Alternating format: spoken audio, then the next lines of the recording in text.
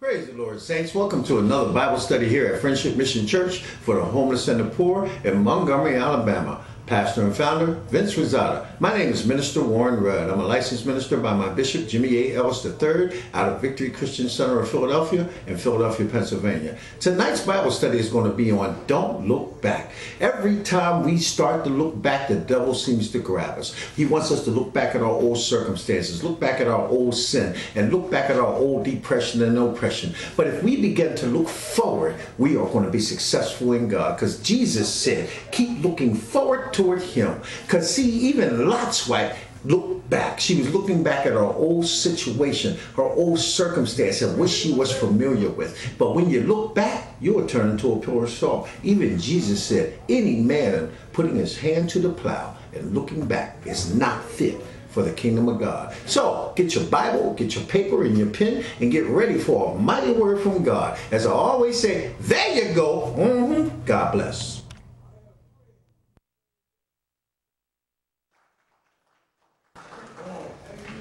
All right, let's get ourselves established before we even start getting into my major message. But there's two scriptures I'd like to bring out before we get this message, because I don't want you to feel somber. Another reason why certain people feel somber, because I don't know the spiritual condition, but if I had known that brother was saved, the Bible tells us to rejoice. Amen. Amen. You know, I don't know. Amen. I can't send you nowhere that God hasn't sent you. And he's already wherever God has shot. And that's the thing you need to understand. You know, don't play with your life. When God takes you forward, there's no need for you to look back. And that's my message tonight. If God is taking you forward, don't ever look back. Despite you, keep going forward. So before we start, let's go to Ecclesiastes 5 first. Verse 1. Ecclesiastes 5, verse 1.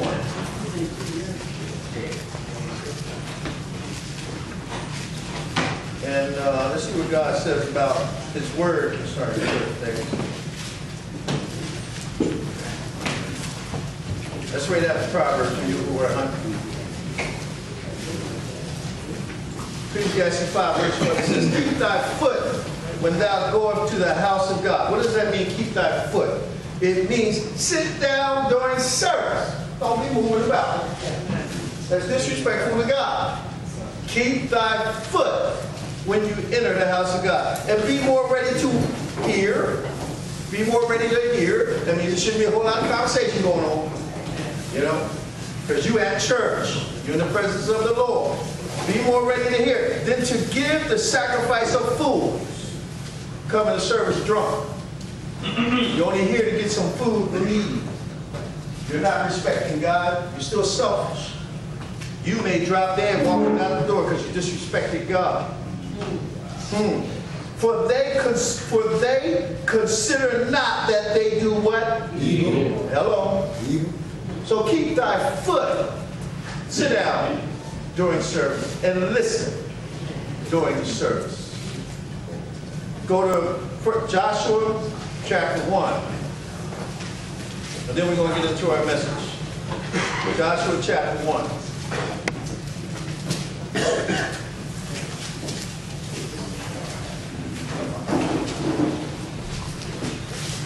And look at verse 8. It says, this book of the law is the Bible.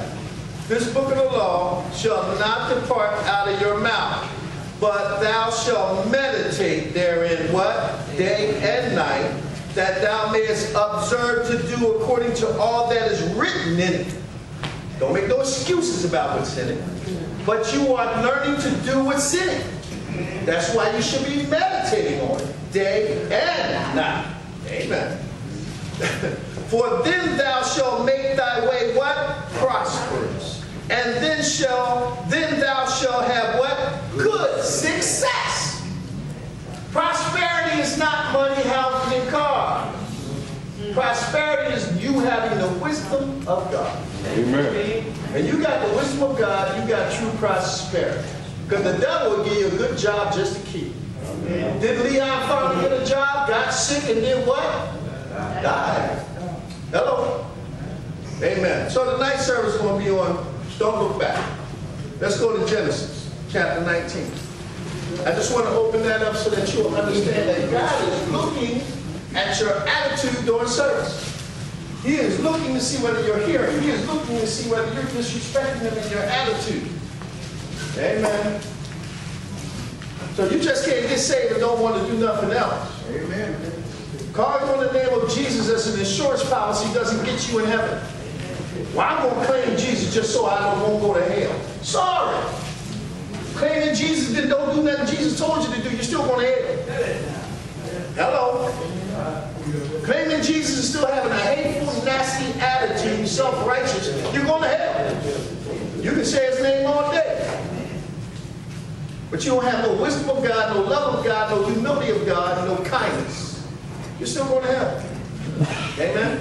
And if you come toward Jesus and look back to your old condition, guess what? You never were born again. Because how in the world can you come to Jesus and go back? Amen? Now, I understand a struggle going forward, but there ain't no way in the world you should be going back every day to your old condition, your old ways, and your old sin if you're in Jesus. Amen? But let's look at some people in the Bible, and you might be familiar with the story or maybe not. In Genesis 19, and we're going to start at verse 15. Y'all bear with me. I haven't read this in a mighty long time, but I pulled this out of the archives and decided to bring it at a time of such as this.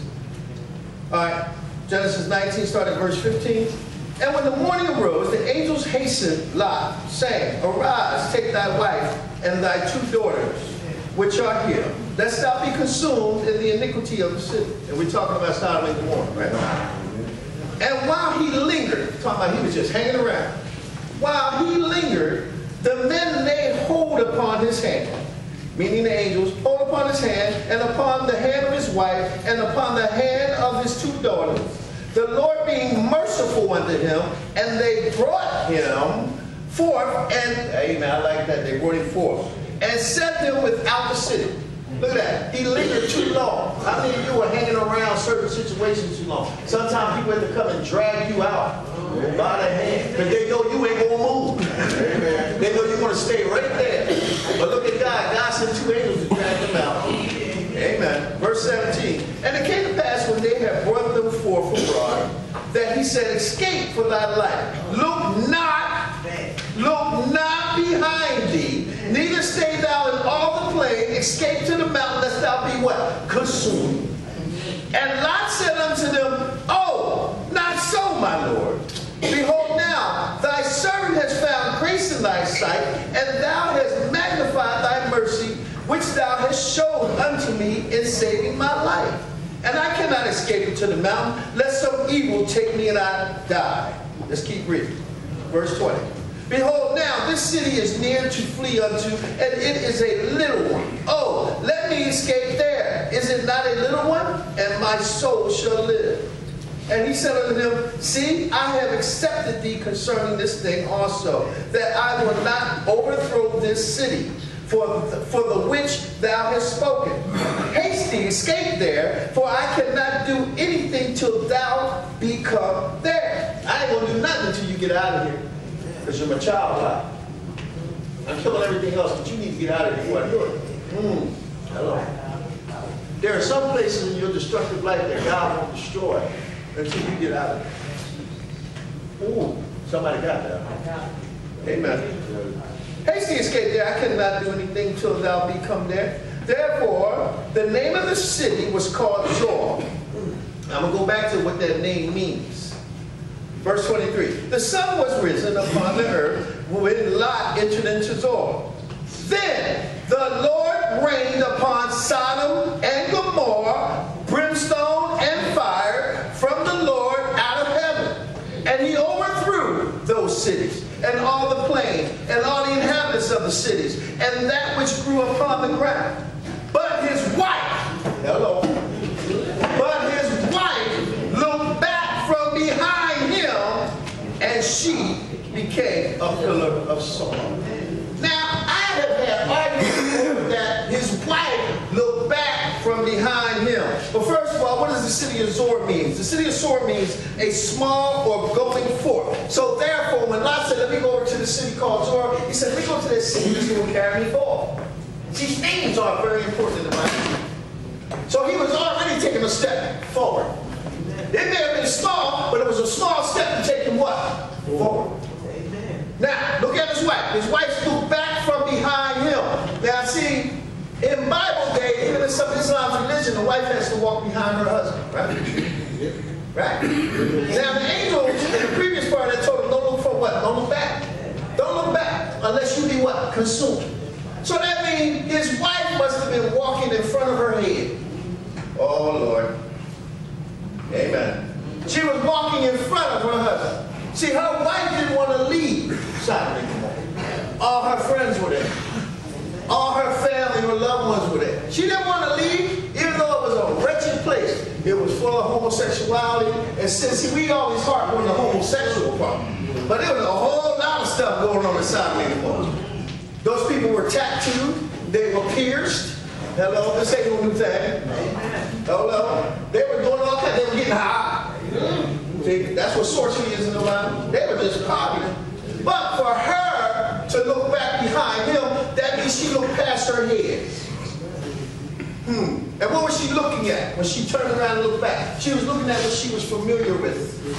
She missed her familiarity.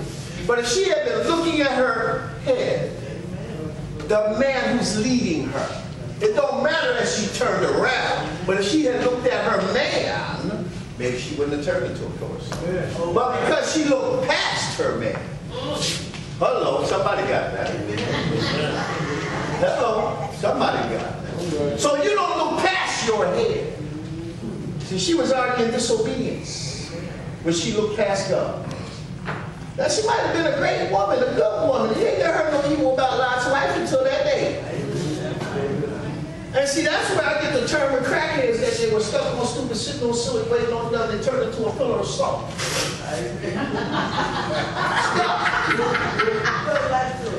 What's that coming? Stop. Amen. Maybe that's Warren's knowledge. Let's go to Luke 17. You know, we didn't even see Jesus. This was so powerful they didn't Jesus message. Y'all see a lot of people stuck on salt. Turn into a pillar of salt. The cops coming. What? Ain't moving. They stop. Can't move.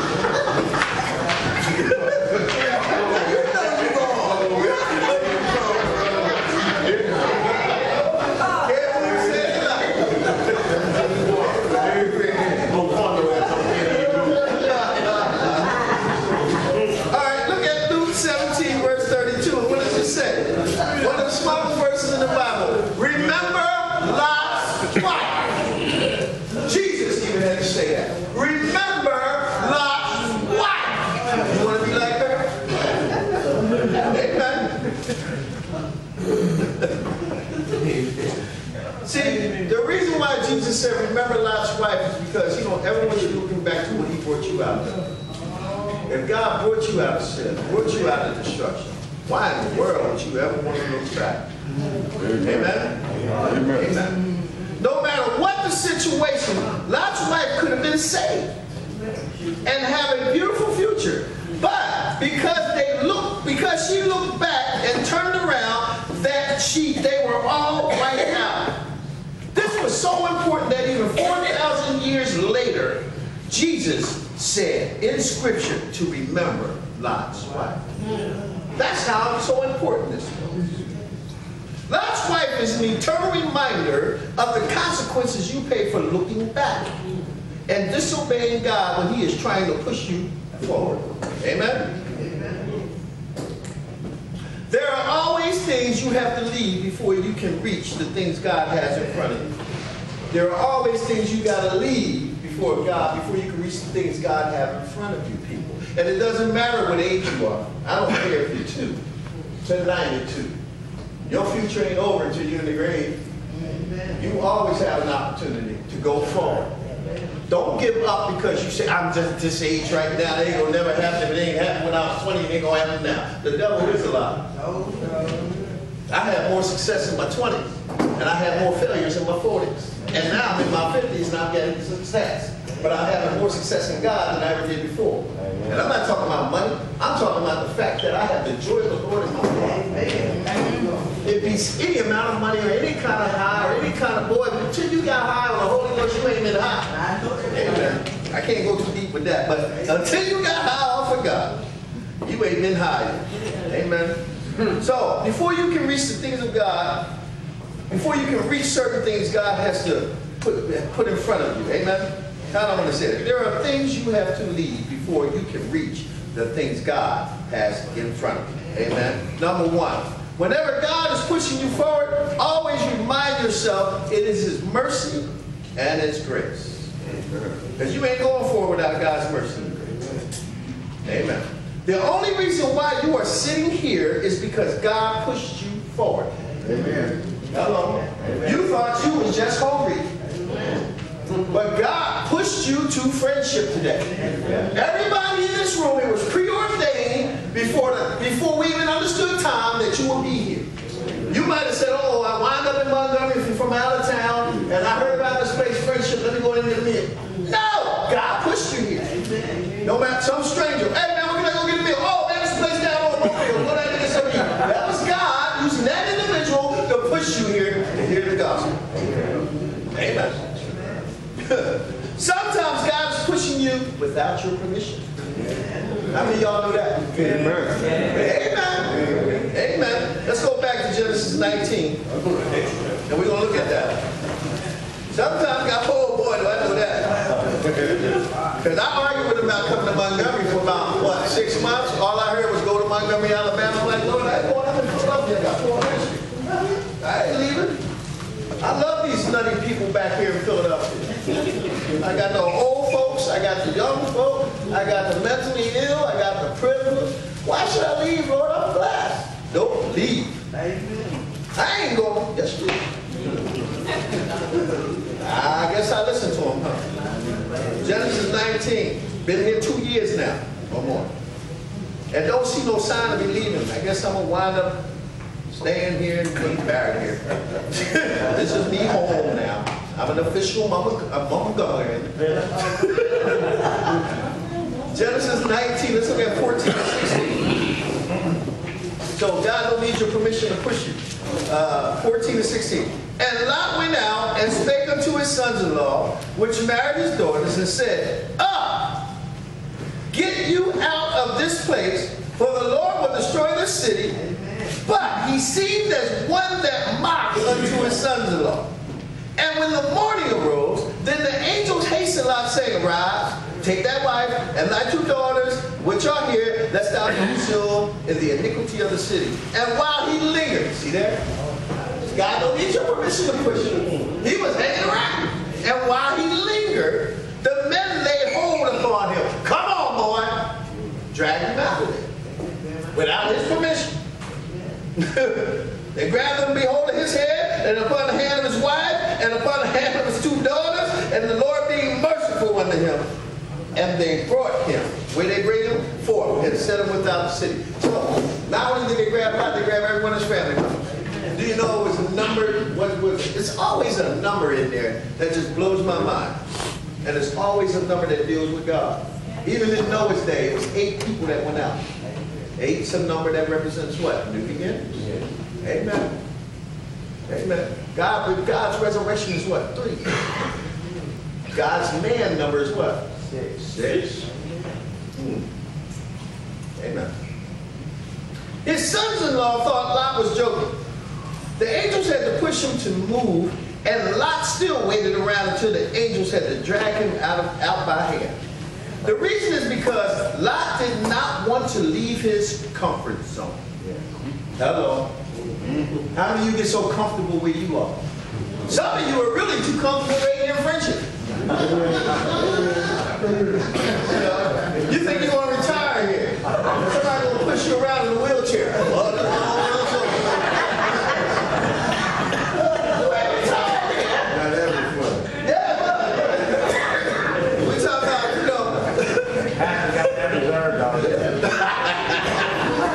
We're going to get Brother Still a Spittle. Let me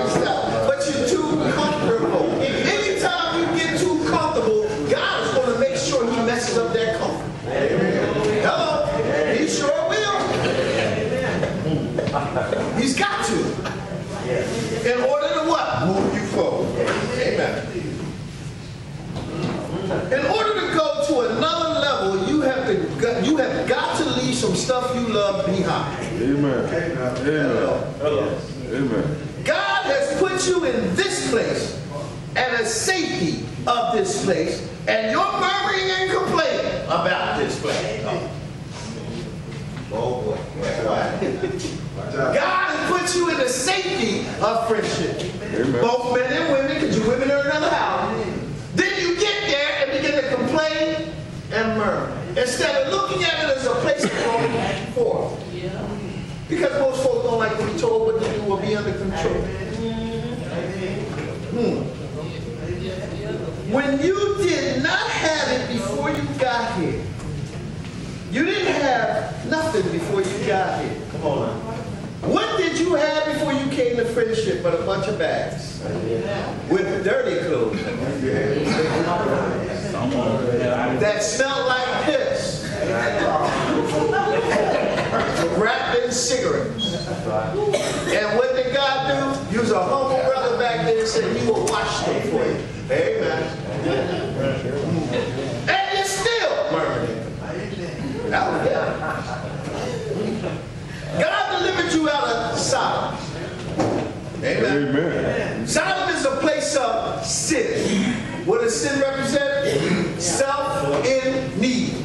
Said this before. Self-in-need spells out what? Sin. Every time you are selfish, it's sin. Self-in-need. So you bring us your dirty, stinking, pissy clothes, we wash them, and you think, murmur and complain. Yo, dude, you starched them. You put too much bleach in them. Why is all that soap powder? Ain't the soap powder I use? It was pissy before you brought it in. Yeah, I hear it.